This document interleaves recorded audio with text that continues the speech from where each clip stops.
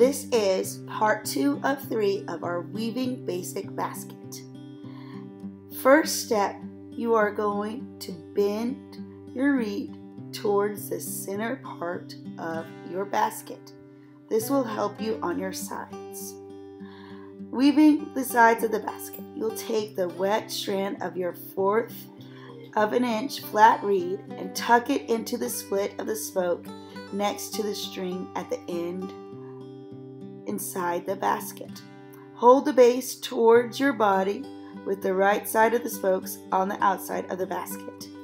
Bend the spokes upward at a right angle from the base, resembling a basket shape. The spokes should point away from you. Use a small clamp to hold the beginning of a weaver basket temporary. Begin to weave the first round from left to right, over and under in the same path as the string.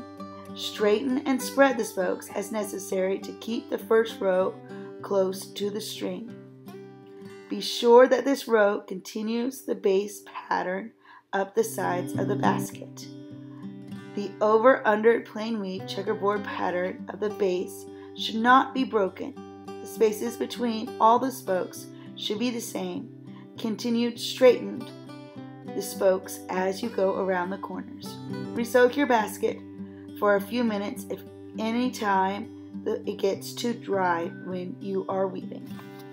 So basically what you're doing is you're taking that 1/4 of an inch reed and you're just starting to go over and under, going around the basket.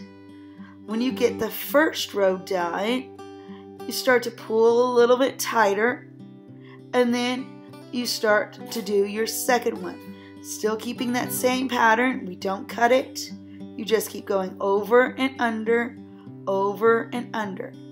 The more of that 1/4 of an inch reed that you weave, the more of your spokes will start to go at a vertical.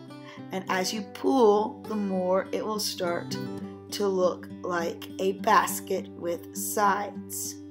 I didn't use any clamps on the sides of my basket, but if you need to use a paper clip or a clothespin, we have some available.